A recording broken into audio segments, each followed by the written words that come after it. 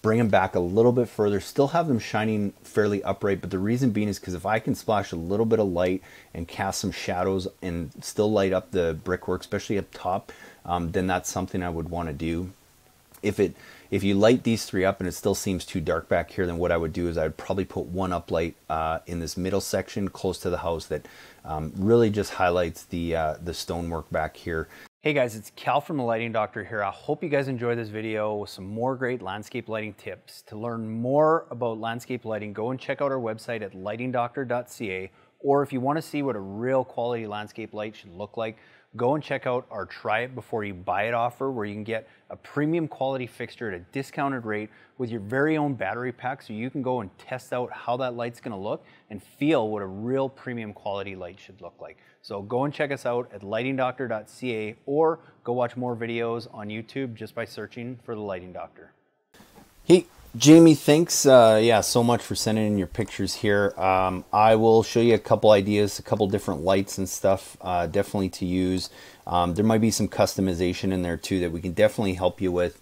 For a few of the lights, I think a lot of the stuff you'll find on here, but there is a couple things that I think you may want to do a little bit extra, because this is like the ideal home for landscape lighting. I mean, I wish this was close so we could install it, because there's so many cool things that we could do, but I'll give you those suggestions anyway, what I would do if this was something we were installing. So, I mean, first thing and foremost, I would definitely light the 6 columns you have across the front of the house.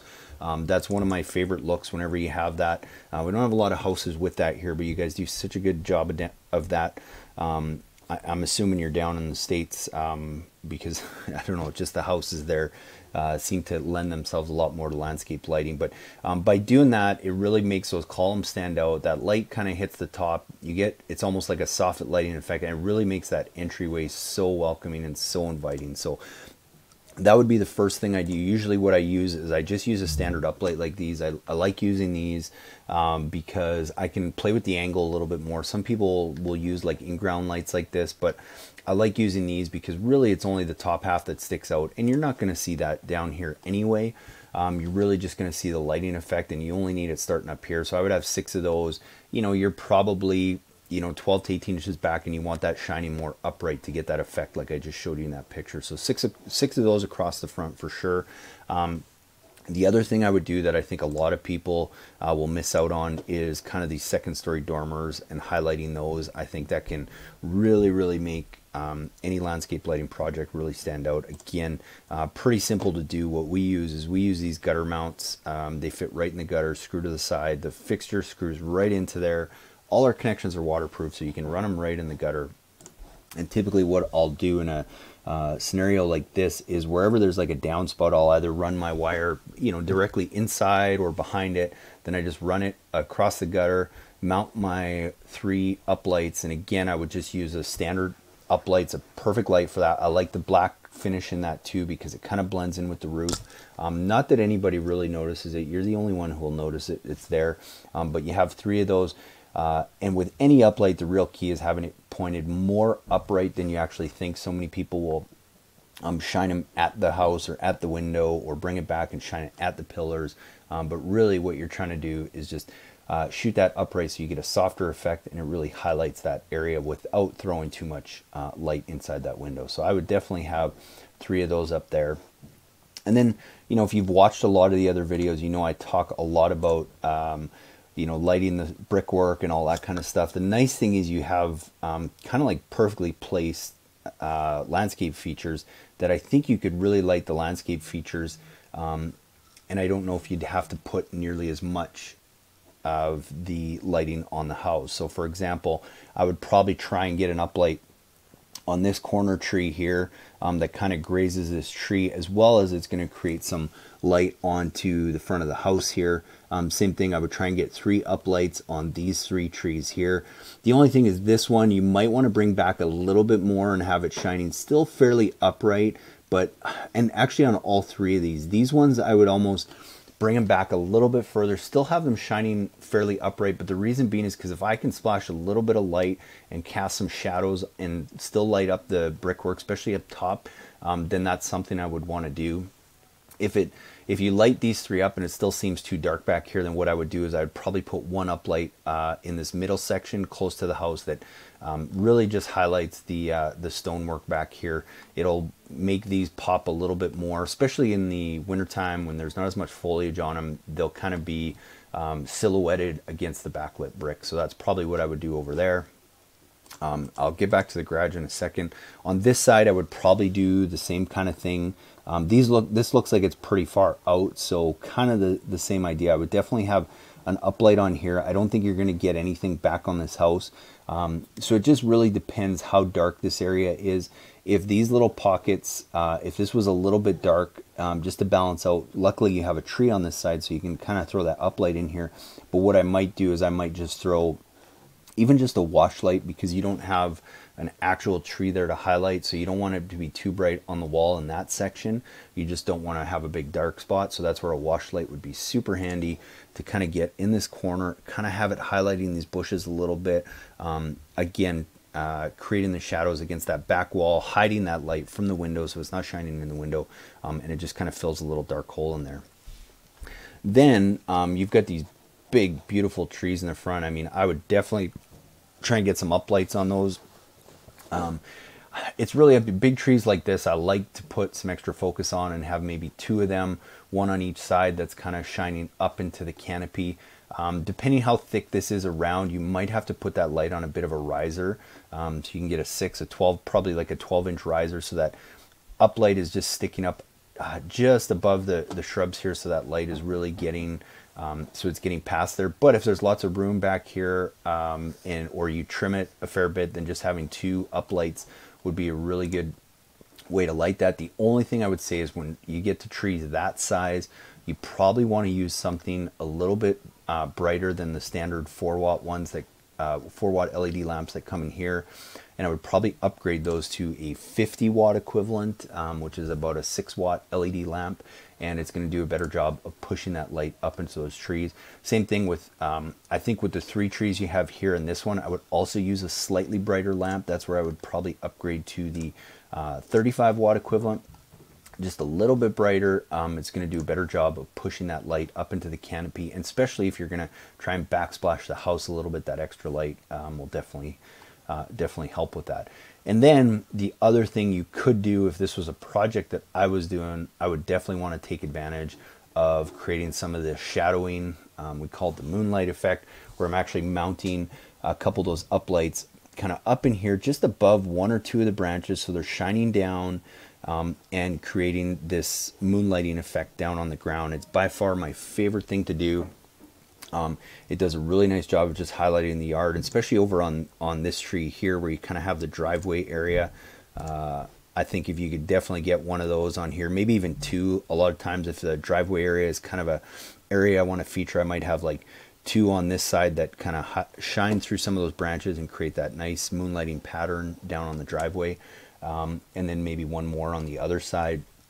For kind of some tips on how to do that, if you just go to YouTube, search Lighting Doctor, tree downlighting, moonlighting, different things like that. There's probably at least a half a dozen, if not a dozen videos kind of showing you how we do that, with a special tree mount that we have, some different wire connections and that we have, so you can kind of help hide the wire, all kinds of different things like that. But most of the stuff you're going to find in our videos, you're going to find on the website here, like the tree mount, some of the shrink wrap connectors.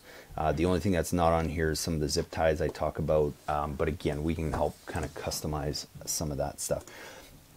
And then lastly, on the garage, you know, ideally I would like to have some lights here. I think definitely on this side, this is where an area where I would probably try and wash the garage with a couple uplights, where maybe I have like 3 uplights on both sides of the window, so it kind of lends itself some light and highlights the brickwork a little bit that you have here.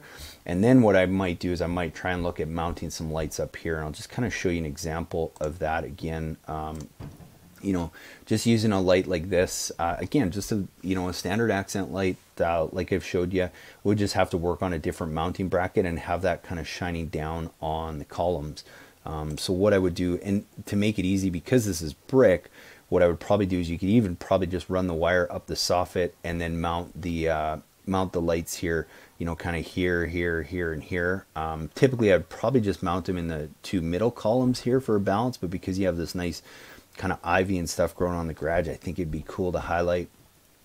All the threads on these are, they're a 1/2 inch male thread, and you can't see it in this picture, but on the bottom of here is a 1/2 inch male thread. So usually we'll just get any, you can go to the electrical aisle at Home Depot, and they literally have a bunch of different you know, junction boxes, fittings and stuff for lights that come with a 1/2 inch female thread that you can just basically screw to the top of the soffit and have those shining down. And again, the reason I like using a directional light is because then I can kind of aim that light at whatever is going to look best. And as that ivy grows, you know, at first it might look better if you shine it a little bit more along the brickwork, but as the ivy and stuff fills in, and sorry, I'm just calling it ivy because that's what we kind of have that grows out in some of the coastal areas out here. But then as that ivy grows in, if you have it shining right at it, it might be too much of a hot spot, so you might point that light out a little bit further so it's just kind of grazing that. But that's kind of what I would do in that area. So Jamie, I know this is a longer video. We're happy to help customize something. Maybe just let me know what kind of ideas you like based on that, and we can definitely go from there. The exact size of the property, I mean, I'm just trying to see where the garage is, which I'm not 100% sure where the garage is, so you might have a separate transformer on that one. But then on the front of the house, I would probably suggest using a bit of a larger transformer. I would probably go with more of a 300 watt transformer. Not that this one couldn't handle those lights, but it'll give you the option to upgrade and add things, which I can almost ensure that you'll probably want to do. You know, one of the things sometimes that we'll do is on an area like this is kind of in between where I have those columns lit, I'll have like a path and garden light in here, another one in the middle here, over here, and over here, and it creates a nice balance of uplighting the columns and then some downlighting down below, as well as some other areas where I could see you potentially wanting to add some more light. So I think a bigger transformer would be better. But again, let me know how we can help and we can go from there. Thanks, Jamie. So I'll just share with you guys one little trick, something called a hex baffle. Where we use these is just to deflect the glare off the uplight. So sometimes if you have an uplight like this that's close to an area where people are going to be walking, it's not necessarily going to be pointing in their face or in their eyes or anything, but just to help keep that light a little bit more concentrated when they're looking at it from an angle, we're going to use something called a hex baffle that basically just slides underneath the cap of your light. It goes over the lens, or sorry, over the light and under the lens, and snaps back on. And then all that's going to do is just deflect the light that's being maybe portrayed that way. So as somebody looking down, they're not going to see a light shining right up in your eyes. So this is a great little tip to use anytime you have a high traffic area where people might be walking by the light, so they're not shining directly into their eyes.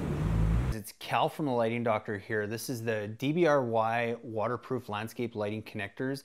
These are great for long-lasting, low-voltage landscape lighting connections. Each one of these tubes is gel-filled to help keep the water out, as well as it's got a snapping mechanism to keep your wires from pulling apart, which ensures that you're going to have long-lasting connections for all your low-voltage landscape lighting. Hey guys, so I'm just rolling up to the house here, and again, nighttime pictures never do it justice because I really wish you could see what I see here with these giant cedar trees that are just very subtly lit up, a cabin lit up in the background, some nice deck lighting, as well as the cottage on the side that they're converting into, believe it or not, a little goat ranch. So the goats will have some nice light, and then we're gonna just move down the driveway here, which is probably my favorite area. So we have a bit of a dark spot here just because of lack of trees and stuff, but closer to the house and the entryway coming in is where everything really stands out. And you'll see as we kind of get to our first light, what's cool is we were able to get this one up nice and high in the trees above some of the branches and create some cool shadows here. I wish we had more trees around the driveway in this area. because I would do this even more, but it really stands out.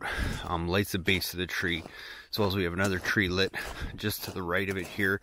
Coming from this way, you don't see it as much, but driving up the driveway, it really stands out. And then, in my opinion, the real highlight here is actually from the gate coming up.